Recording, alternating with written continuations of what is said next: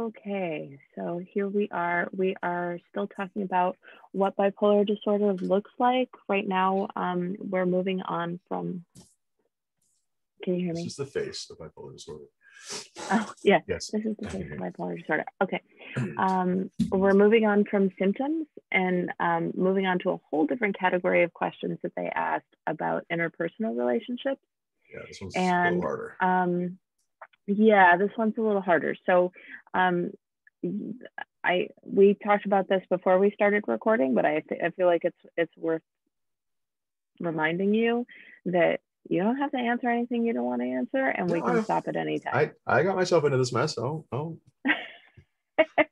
You can get yourself out of it at any time. I'll find my way out if I need to. No, I wanted to do Okay. this. It's important, and I think that's another thing I want to say to you. One more soapbox, although you know me, this is not the last one. It's not the last one. It's not the last one. There's one thing Lark and I talked about before we did this, is that for me, part of my being able to deal with this and part of mine having dealt with this so long is finding a way to share what I went through with other people in a way that they don't have to go through it too, or that they at least have better information than I had going through this. And I think at some point we are going to get into the system and how broken it is, and how it has failed thousands upon millions of people over the decades. But and it's still broken. Do not let your book lie to you. It is still broken. And it's one of those things where I grew up in the 80s and the early 90s when, they were still like, oh, you're crazy, just put them in a padded room for the next 30 years, they'll be all right. That was still very much the like go-to treatment for mental health disorders was, oh, just lock them up, they'll be fine.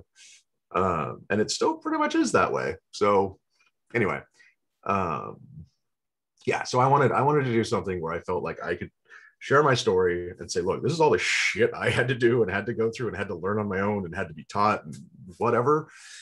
Please, God, take something out of it so you don't have to go through the hell I went through.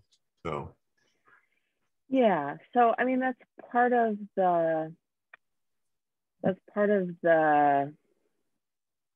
point of doing this is to kind of make it a little more visible that like there are folks who are struggling with severe mental illness all around you. They're just folks, but they're also like experiencing things that you might not be familiar with, and let's get familiar with them.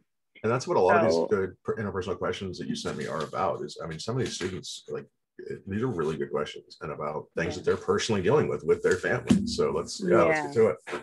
Yeah. So first we're going to talk about your interpersonal relationships, and then we'll talk about theirs. Sure.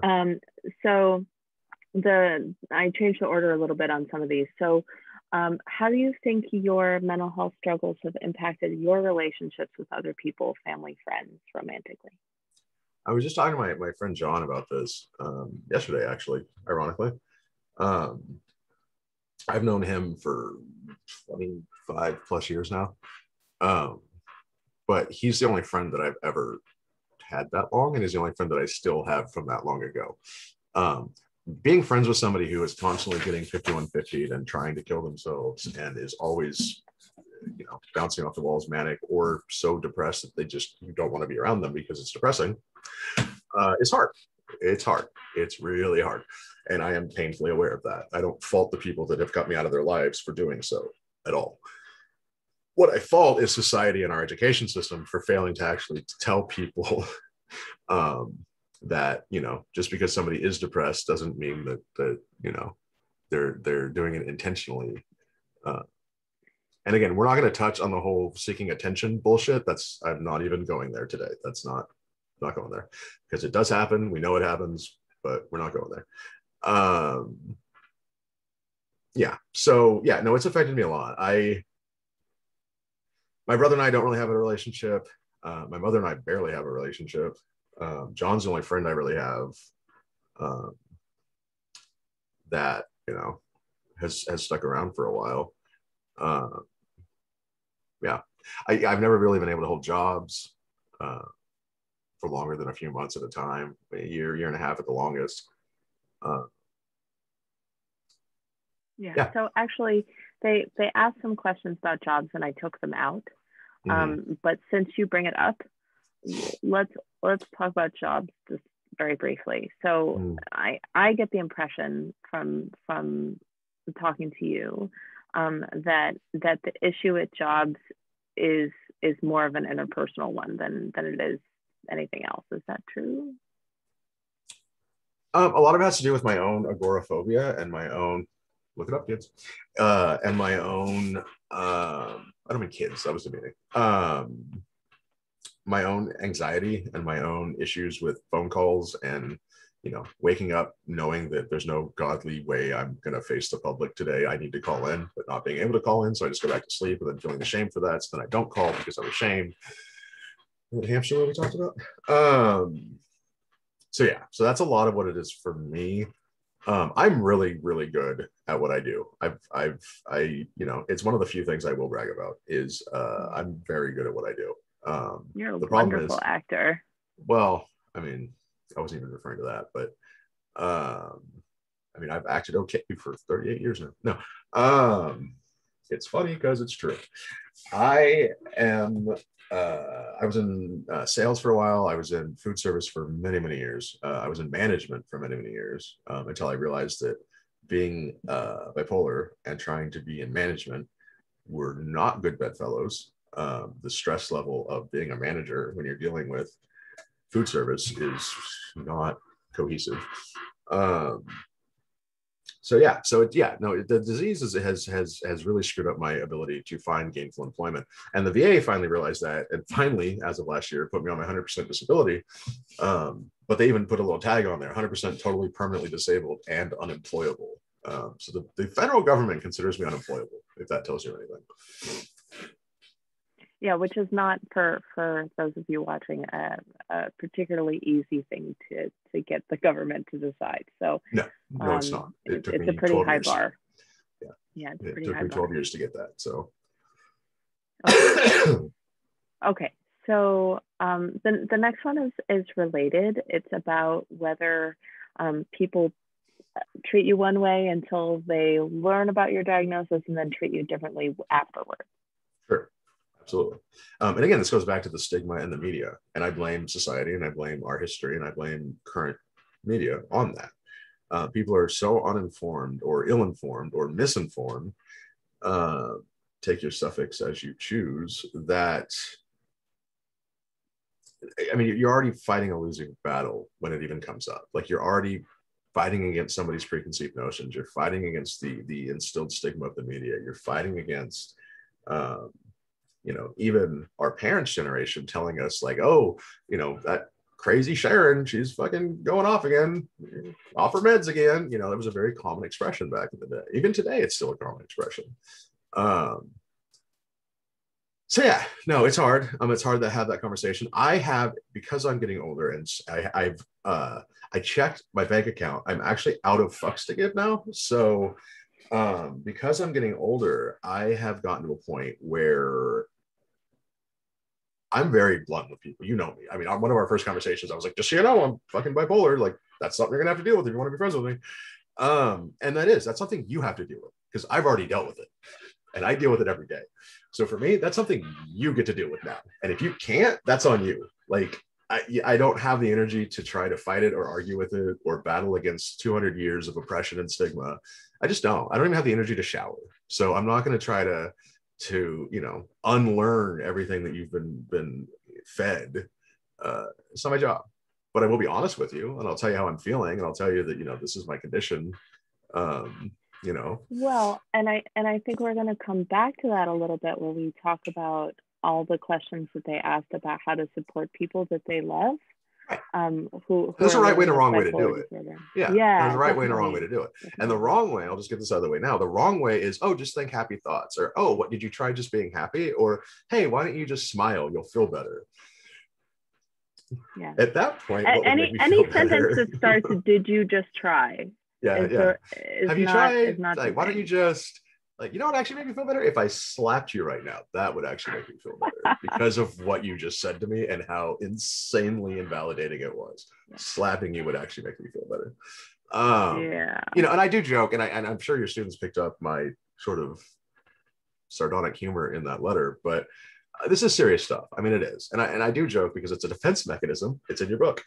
that I have built over the years to protect myself, you know. So, but we're getting way off track as far as interpersonal relationships Actually, go. I don't think that we are. I feel like that's actually a perfect segue into the last question for this section, which is about being able to be vulnerable with other people and kind of open up with other people, and knowing that there's like a chance that you can get hurt.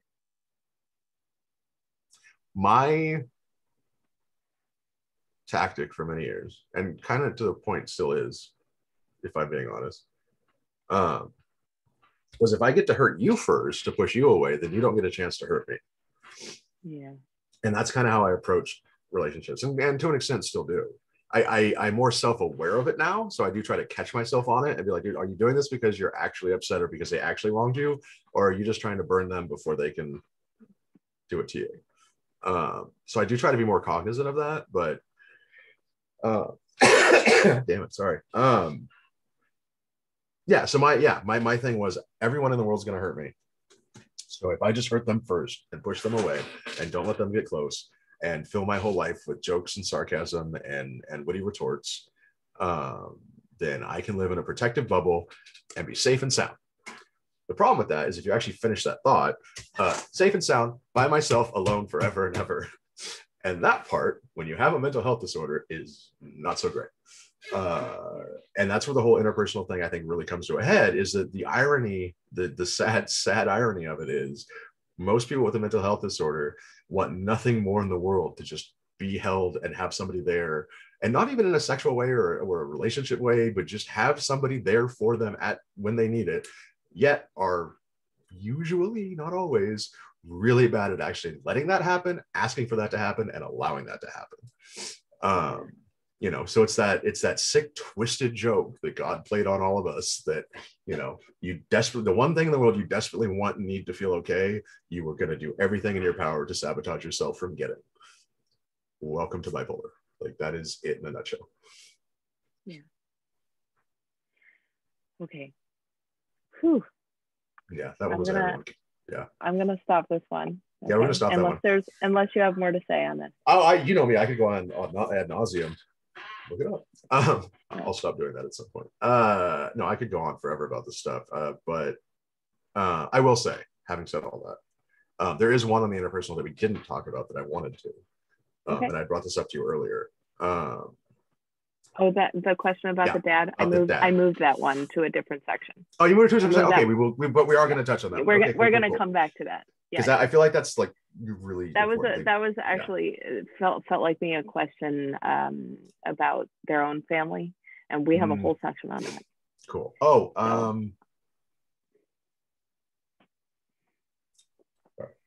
that's getting really annoying.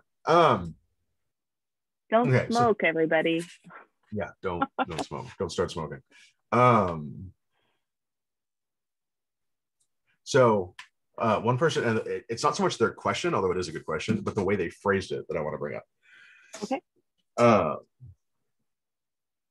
As someone who has struggled with an SMI for years, what difficulties do you think a person with mental illness like bipolar disorder and this is the part that I like, delusional manic episodes might face in developing healthy interpersonal relationships? And that's a key point that people don't seem to understand.